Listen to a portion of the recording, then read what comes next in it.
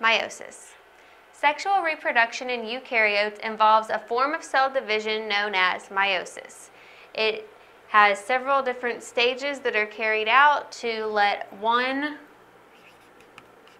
diploid germ cell result in 4 haploid gametes. And diploid means that it's going to have multiple copies of the genetic information, where haploid means it's going to have 1 copy. So, in this first part, this would be interphase. And it's kind of before meiosis starts, but it has to do with it because this diploid germ cell contains genetic information from both a maternal and paternal parents.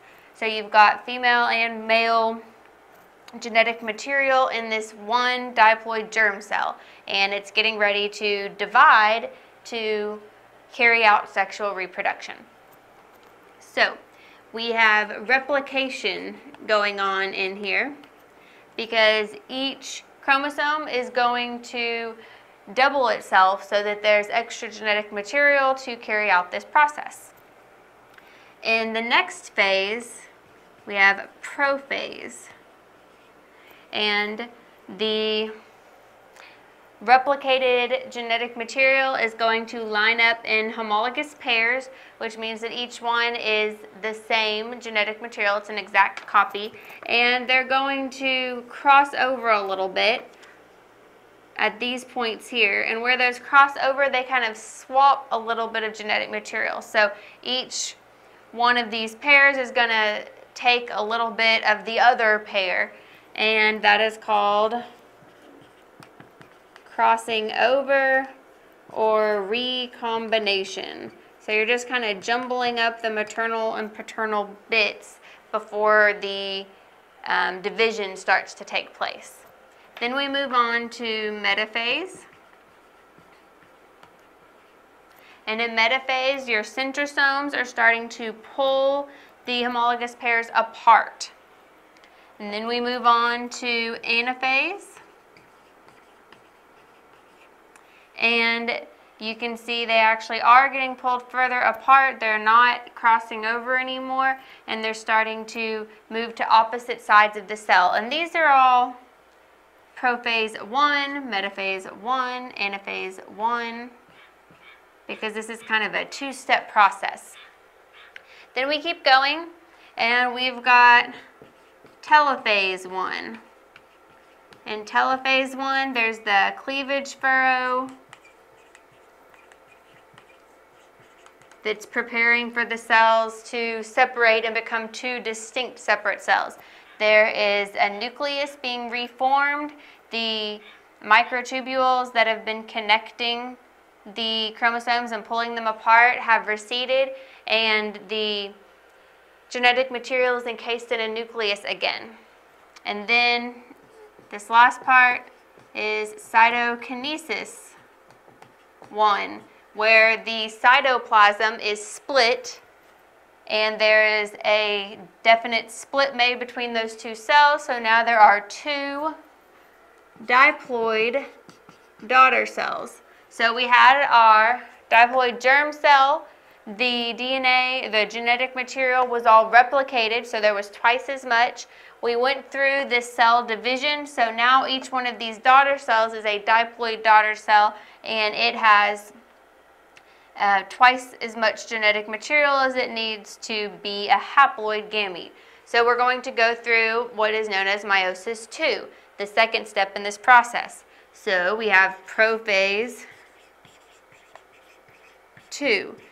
And in this phase, you'll see we've got the 2 daughter cells, and now they're kind of repeating the same process that happened up top. So there's no replication because that was an interphase, but they are going to start having the centrosomes move down to either side and start moving out to opposite poles of the cell and start pulling the chromosomes that way. In the next phase, we've got metaphase 2. You can see that the chromosomes have lined up along the equatorial plate in both of these daughter cells. The microtubules are connecting them to the centrosomes, and they're going to start pulling apart. So in our next phase, anaphase 2, you can see that actually happen. The chromosome pairs have gotten pulled apart, and now these individual chromatids are on separate sides of the cell, and they're still going to be kind of being reeled in by the microtubules at this point. And we move on to telophase 2, where we've got a nucleus forming around our new pairs of genetic material that have both the mother and father genetic material in each nucleus. They're all split up now, and we have the cleavage furrow again. The cells are getting ready to divide permanently. Your centrosomes have separated to the opposite side still, and the microtubules have retracted. And then we go to cytokinesis 2, which is where the cytoplasm divided between these two new cells and these two new cells, and now we've got 4 haploid gametes, which means that they each just have one set of genetic information, and they're going to need a partner to be able to reproduce. So these gametes are going to be ready to be fertilized, and when they are fertilized, a diploid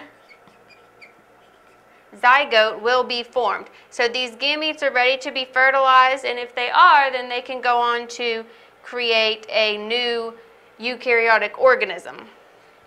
So meiosis does have a 2-part process, and it goes through the same phases as mitosis, but they're a little bit different because instead of just getting an exact copy, you're mixing genetic material from 2 different organisms, a maternal and paternal parent, and at the end you're going to have the 4 haploid gametes that each has genetic information from both parents.